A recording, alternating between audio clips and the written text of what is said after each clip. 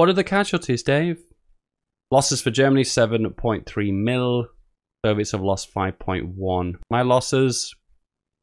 42. Hey, I am FeedBackGaming, and this is Hearts of Iron 4 again. This is the game where you mess up history. You go in with the intention of playing historical, and then you make a pig's ear of it. And that's exactly what we're gonna do today. You guys seem to love my 30 minutes of hell video, so let's do another one. Another achievement. United States, 1936, historical on, regular difficulty. Let's go. The achievement we're going for today is Team America, drop a nuke on Paris. This is not an achievement most people have got already. So let's get this one in the bank. A few people are going to ask me like, Dave, why have you got no achievements? What's going on? I don't play Iron Man. It's not my thing, okay? Just give me a rest, okay? This wouldn't be a FeedBackGaming video unless I abuse the game, right? We're going to do instant conversion. We're going to make a death stack navy. That's right. In Man the Guns, death stack navy. And we're going to primarily focus on air and navy. Forget ground forces. This battle can be won in the sky. Are you ready? Are you sat down? You have a lovely, delicious, warm beverage in your hand? I recommend coffee. A lovely cup of decaf.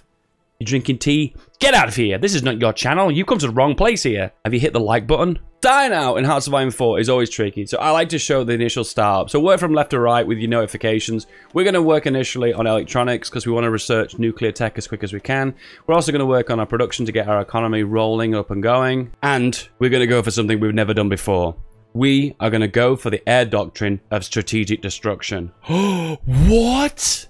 I know. Next up, we have civilian factories. We're going to place civies in the areas of the map which have the highest infrastructure. A little bit of artillery is nice though. And we need the carrier planes desperately. We are also going to make naval bombers.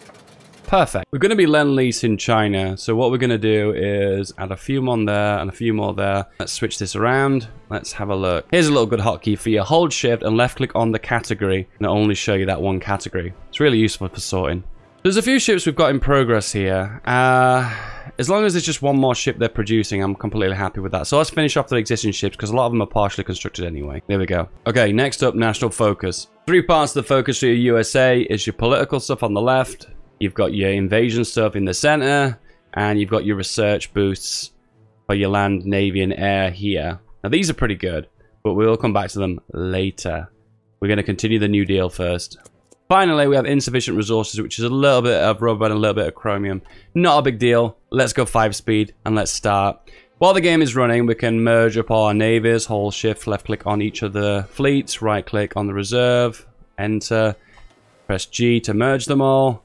Creating a powerful navy as USA is easy. If you want to see more of a challenge, how about you check out my Norway, Sweden naval guide here and here.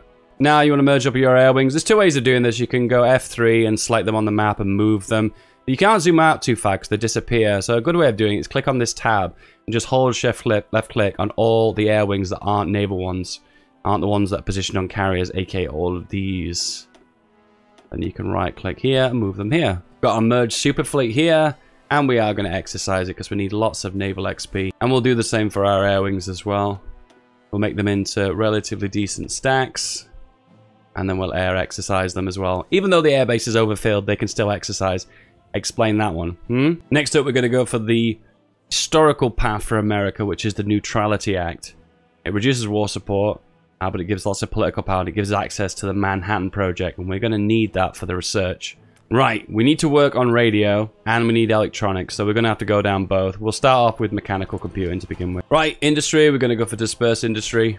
Okay, next up, we're going to go for Arsenal of Democracy. Right, we've filled our oil supplies again, so stop exercising the air wings because they're all level 3 anyway. We've got a few extra ships, so we'll merge those in, and then we'll start exercising. Let's work on our air force. We are going to need to research heavy fire. Heavy fire is great because they've got additional range as well as additional air attack. They end up being good escorts to accompany strategic bombers, but they also tend up being really good at shooting down strategic bombers as well. They seem to do both. They tend to be not as good as fighters in dogfights.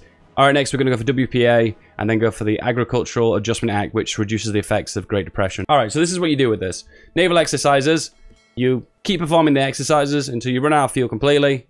And then when you run out of fuel, you turn off the exercises, build up the oil reserves again, and then activate. Rinse and repeat, rinse and repeat. With the election event, it is tempted to go for the extra political power and the free Standard Oil of California. It's so tempted to do that, but just don't, because if you change a president, you're unable to do a lot of decisions when Germany goes to war. So I'd recommend continuing the New Deal. Okay, we're going to also research the B-17 flying fortress as well. Now we can start making heavy fighters, which we'll do immediately. There we go.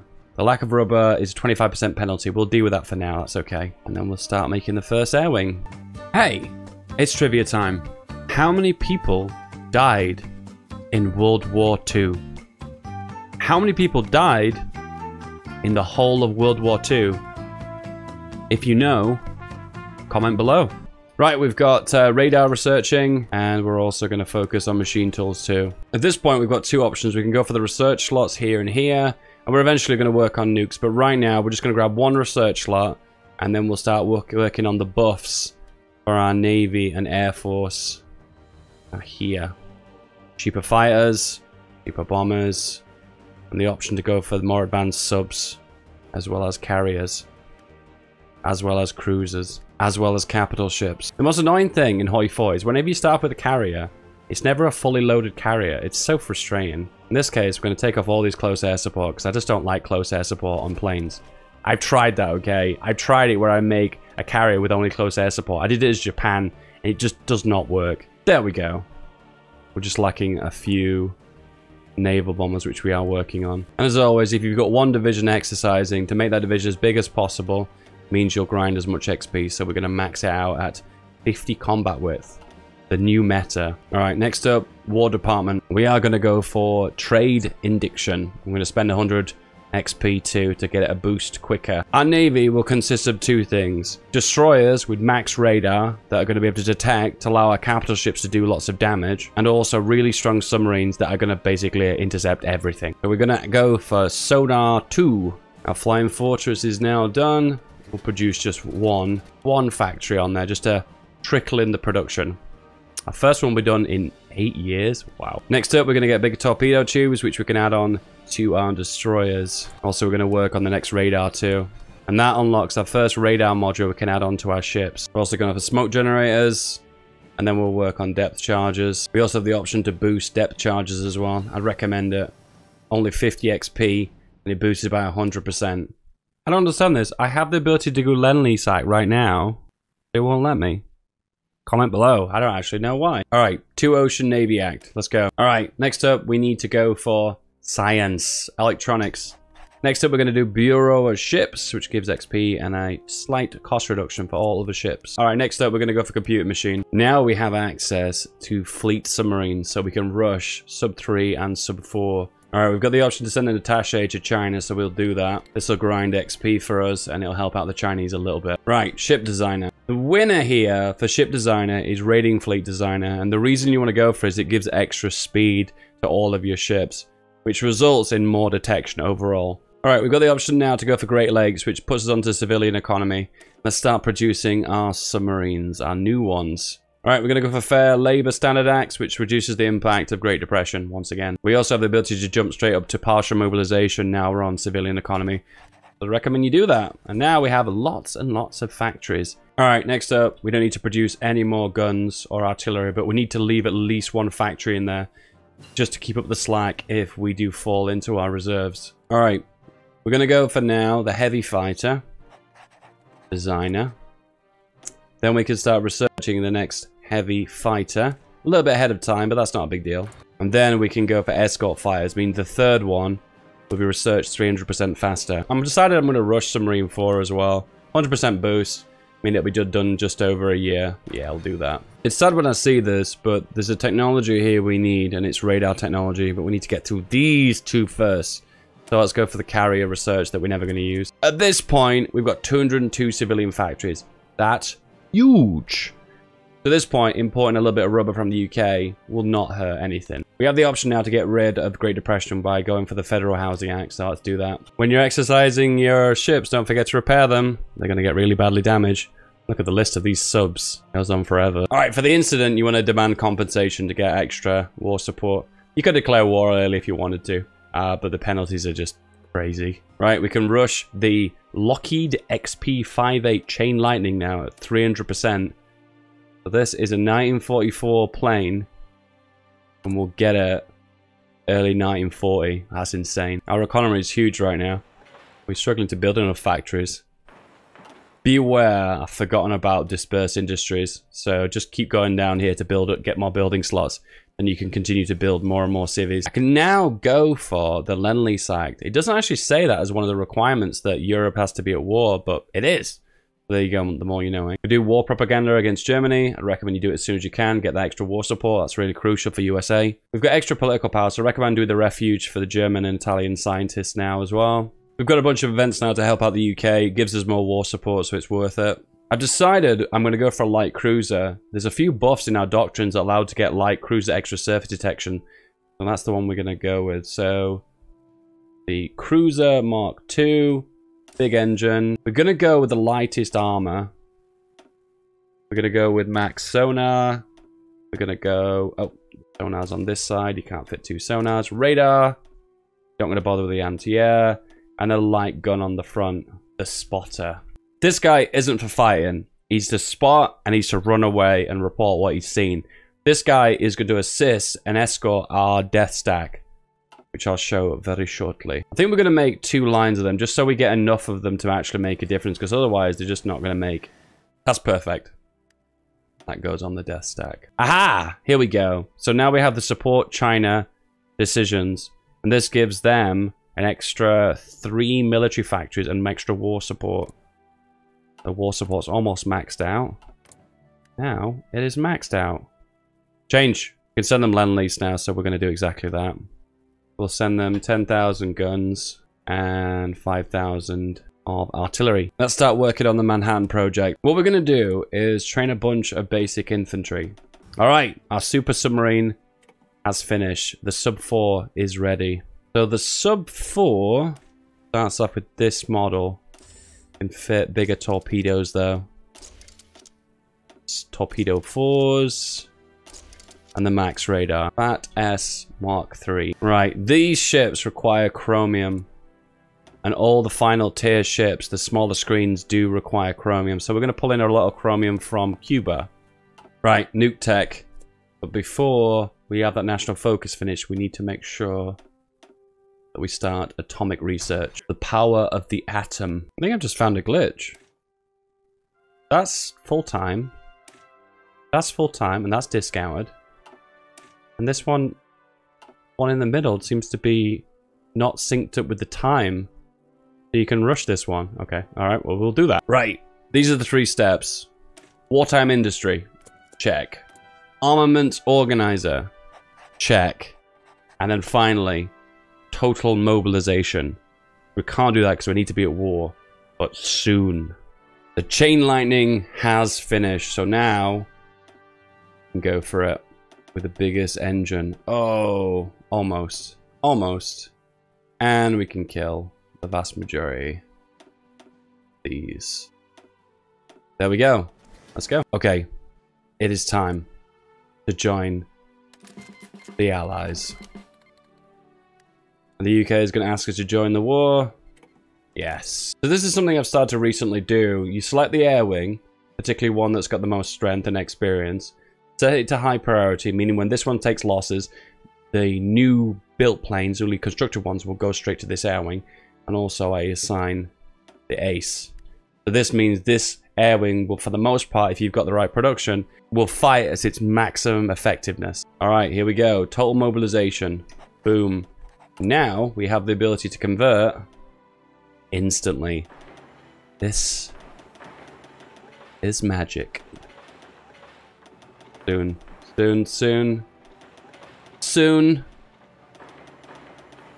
And here we go. All the way to the top. Watch this, watch this. So we unpause the game. Space. Boom. Done. Look at all these factories. Beautiful. Alright, let's bring all of our air wings over to the UK and let's start harassing the Germans. So you're probably thinking, what's this all about? Well, the routes around the world are either going to be through underneath Argentina here, underneath Cape of South Africa, or through the Suez Canal. I'm blocking the Suez, but I guess you can go through here and then go to Venezuela. And you could also go through the Panama Canal. That's not likely at the moment because I control it. But as you can see, that all routes now are blocked. There's no way they can get through. And we are going to be absolutely decimating their convoys. Rip. And rip. Right, we've got half our air wings now. We're going to send them to northern France. And do a little bit of damage. But the idea right now is we distract their air force and bring them into the northern France. The AI always falls for this bait. And that way you can dogfight them and just kind of work down the amount of planes they've got. And when they do choose to attack the Soviet Union, their air force will be weaker. Oh my damn. Goodbye, Dreadnought. Oh my damn. This is the power of really strong submarines. The torpedoes are so strong, they always engage. And they do some crazy damage. So right now, Germany is fully blockaded. And we're hitting them from every angle.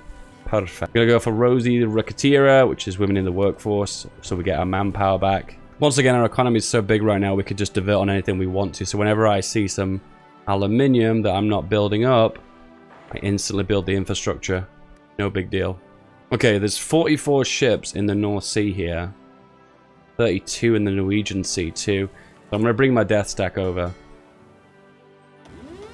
And then we'll start engaging them from there. I'm not sure if there's a timer on this, but is the Flying Tigers around 1940? I thought they were a lot earlier. Never mind, okay. So we have the option now to send fighters to help out the Chinese. So I have to get rid of one of these fighter groups, as I need to have some fighters in reserve to send to them. And then I activate it. Mexico would like to join the Allies. Sure, why not? Alright, I'm having a little bit of trouble with fuel right now, so I'm going to import a little bit from Venezuela. And a little bit from Mexico. And there we go. It's way better in this instance to stick on free trade and import over dropping my trade laws, which we will drop trade laws soon, but we need to get atomic research done first. Right, in this sea zone now, they've got 18 ships. Let's get rid of the rest of them. Is this a bug? But seem to have the ability to go for these prospecting more than once. Does that mean I get double aluminium? I don't even know. Alright, we're having a little bit of problem now. We can't cover the full region. I'm going to take off our full regions and we get 100% again. Now we can intercept at full strength. Death Stack has loads of chance due to all the surface detection to spot the enemy ships. Okay, we need to go for encryption and decryption so we get the most surface detection and sub-detection. Engaging an enemy fleet here. And completely destroyed. Look at these convoys. So many destroyed. Another one. Another one. Another one. Another one. This is like ASMR for me. I think the reason why there's so many convoys getting intercepted in the North Sea is because the Italians have invaded Scotland. Historical game, by the way. Whoa! What do we have here? These are our freights getting intercepted. We need to convoy escort here.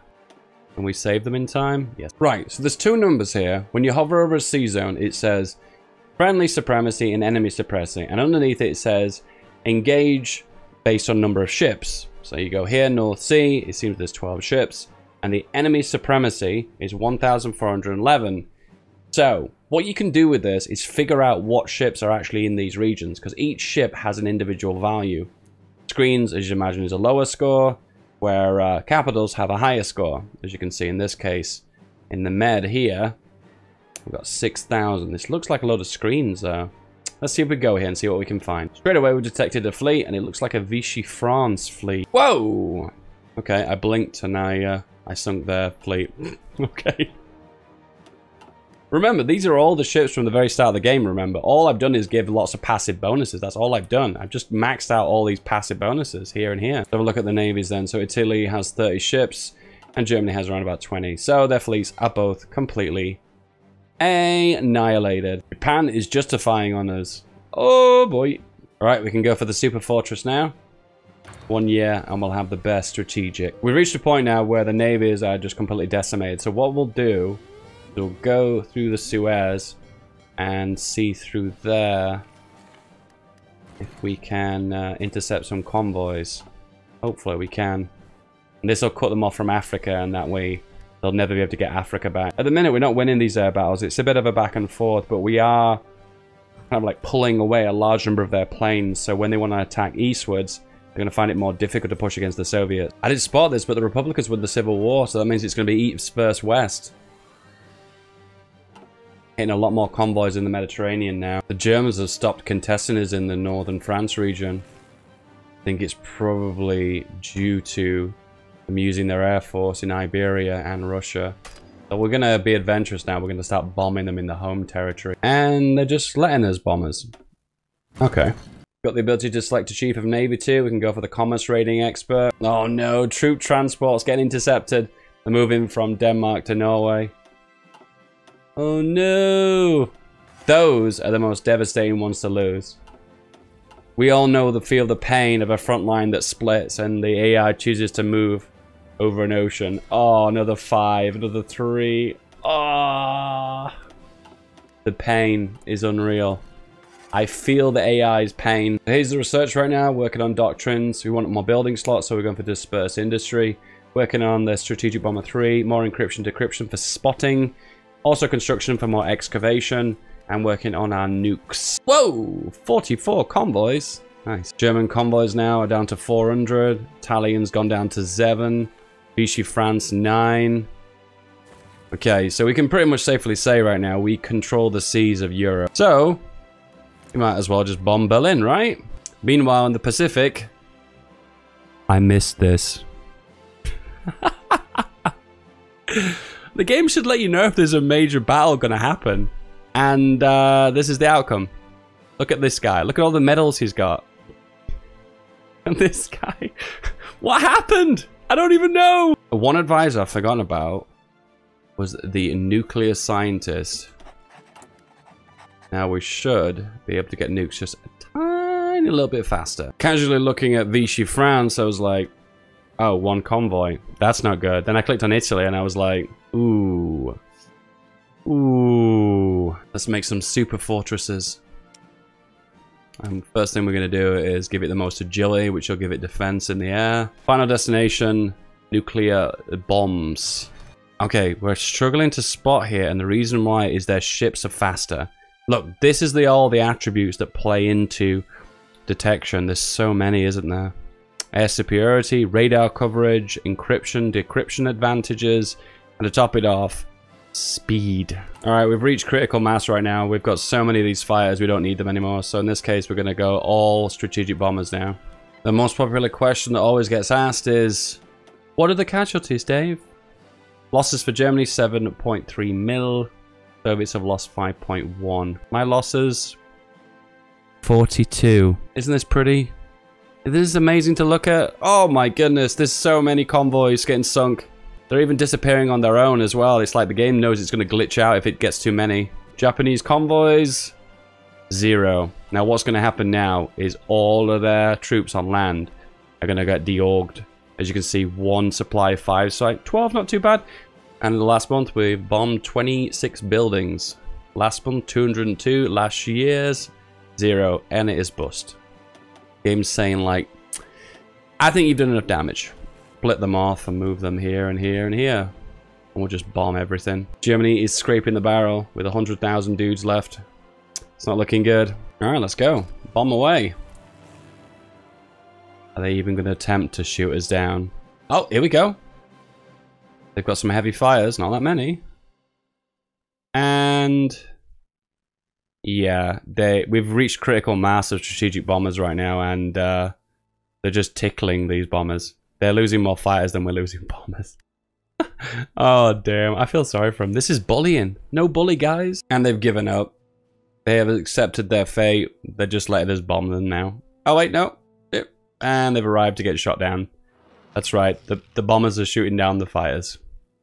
Yes. Historical game, by the way. We'll prioritize bombing of the airfields. That'll prevent them from ever getting any planes back up here anyway. Big airport, big radar, big port, max infrastructure. I'm gonna do a naval invasion now to Okinawa. And once again, I thought this would be the end, but Germany's holding here. Interesting. I love games of Hoi 4 that are unpredictable. These are the best ones. Usually I've played so many games now, there's always a predictable pattern of things happening. You see one pushback happen, you're like, oh, that's the end of that nation. This is a little bit different. Maybe things have changed in 1.7. Let's grab Iwo Jima. This is easy because I've got naval supremacy everywhere. All the subs are keeping hold of control.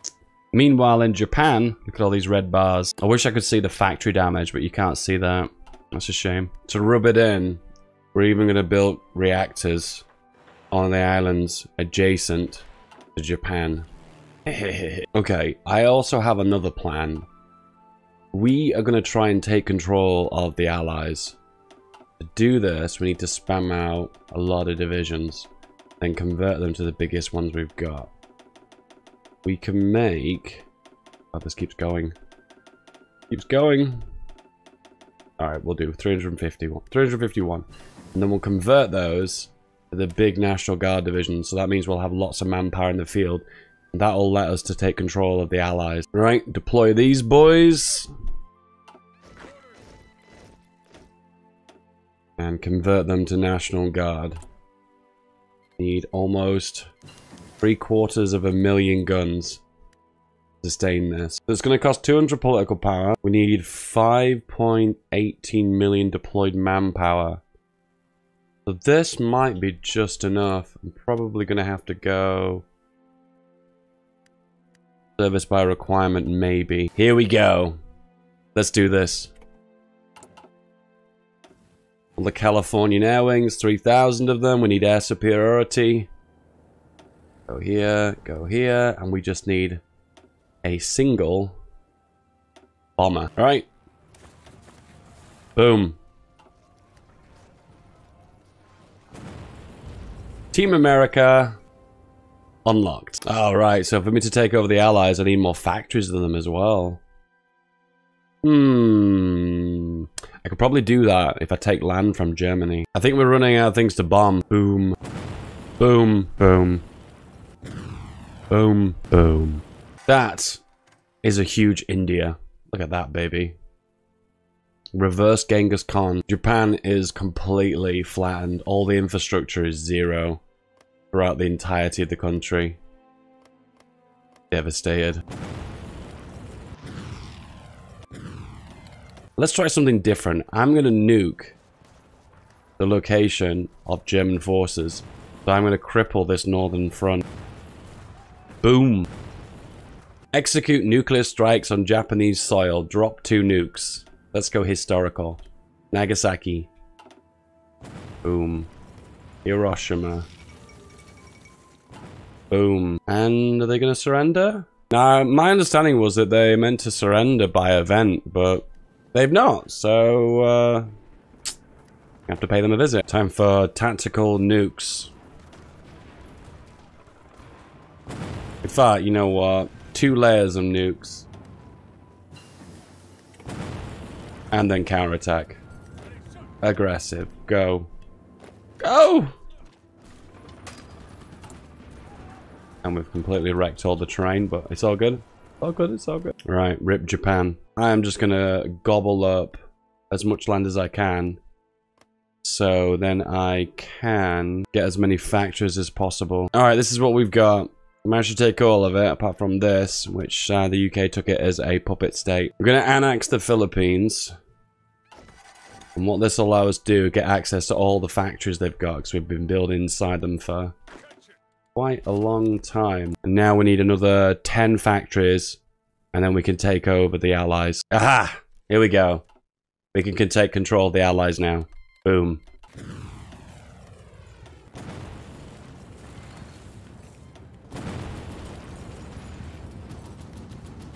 The Soviets collapsed, but then they've reached a point here where they've been here for like 6 months holding this line. So maybe what we're doing in the West is slowing them down, hopefully.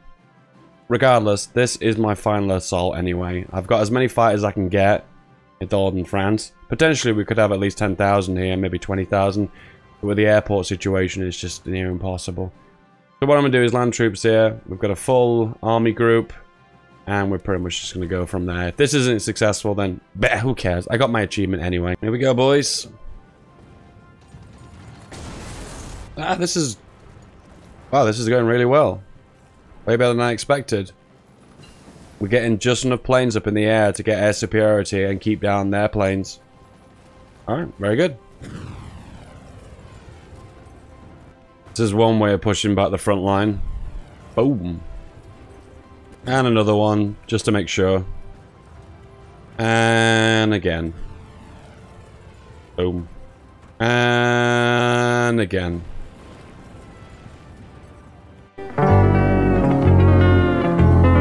I was so close to just abandoning this and just saying, I got the achievement, let's end this video now, but we've made a breakthrough, so yay. Yay in the comments. Alright, before it ends, Germany's lost 21 million, most of them to the Soviet Union. Soviets have lost 29 million, almost 30. And then... RIP, maybe?